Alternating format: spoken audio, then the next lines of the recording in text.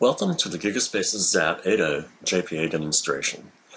What we'd like to do today is see the standard pet clinic demonstration application for Spring, which uses JPA ported to GigaSpaces. XAP provides a number of interfaces to the data grid: a native API for Java and .NET, the client-neutral memcached, a document API, JDBC, a map interface, a key-value interface, JMS, and others really. We added JPA because JPA is the de facto storage mechanism for Java developers. For them, this eases migration to a powerful and incredibly fast data store. The migration in most cases means some slight annotation additions and a configuration change, the sort of thing that can be done in very short order in most cases. What we've done is taken the standard Spring Pet Clinic application and made those changes. First, let's switch to Eclipse and take a look at the persistence XML. All we've really done here is we've taken out most of the persistent stuff because it's not necessary and made some configuration changes to use OpenJPA with the OpenSpaces storage manager. This means really that we're using standard OpenJPA and it'll go directly to a GigaSpace. Now let's take a look at some of the data items. Here we see the vet, which is just a standard entity. There's really nothing special here. We've added some annotations here for space, just to let the space know that it's not necessary to even try to serialize some of these things. This is really the migration right here. As we make the configuration, we add some of these annotations to let the space know how to best manage the data. With the migration to the GigaSpaces JPA made, you're really using the same old JPA.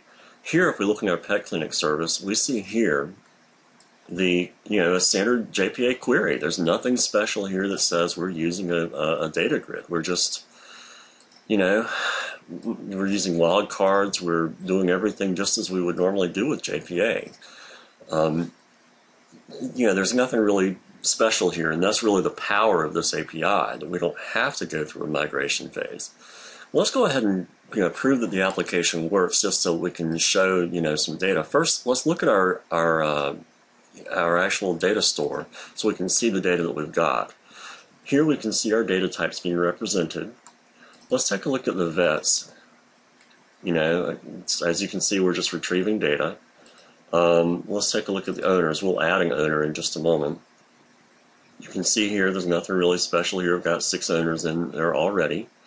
Let's go to the application and add an owner.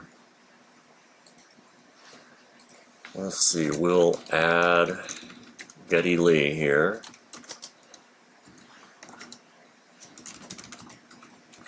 And let's give them a nice, unique number that's not going to attract any attention anywhere. And here we've added our owner. We can go back and we can find our owner. And we can see right here we've got our owner back. Nothing really, spectacular. We wouldn't have noticed any real speed differences even if we were using a database, but I don't actually have a database running in my local cluster. I'm running purely data grid. If we switch over here and rerun the query, you'll see that we now have another owner stored. You can see here that we're actually adding data. We could add pets to him. We could do the whole 9 yards.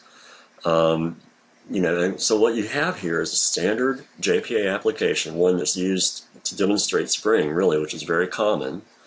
And we're demonstrating the fact that we can use JPA without really going through a whole lot of API changes or anything like that, and use the data grid for our data store, which means that we have incredible horizontal and vertical scalability just depending on the resources we want to throw at it.